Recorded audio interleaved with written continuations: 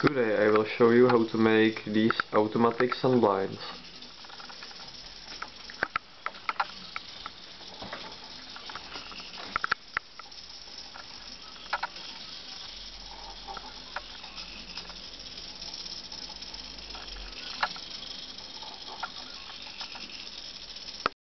First thing you have to do is buy some servo motors, or at least one servo motor, and I bought this cheapest servo I found on the internet, and it seems to be enough. It has torque about 2 kilograms per centimeter, and maybe bit more is better, but it's still okay.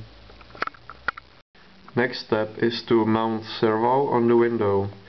I found that these ball chains are very good because on the window you have such mount, and when you remove it there are screws, and you can unscrew the screws and replace this thing with anything else, like with some servo holder in my case.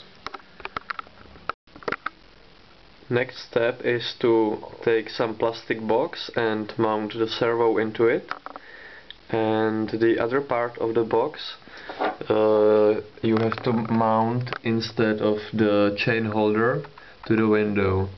Then you simply close the box and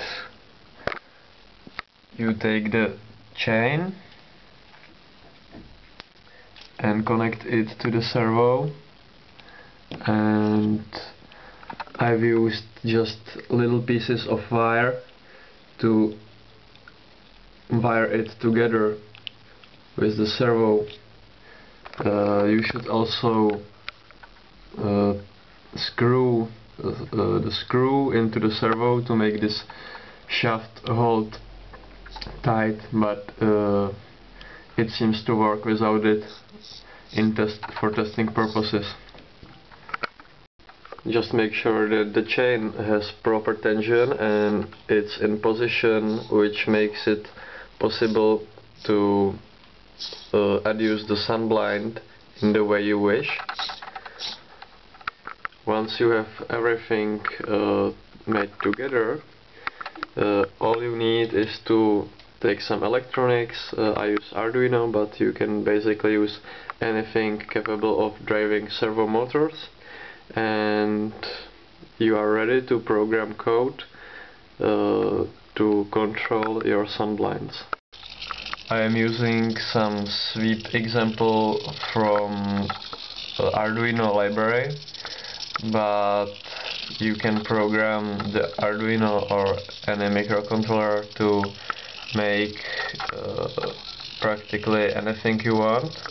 For example, I plan to control the servo by comparing light inside and outside, and when there will be much light outside, the sunblinds will open, and once there will be more light inside than outside, the sunblinds will shut.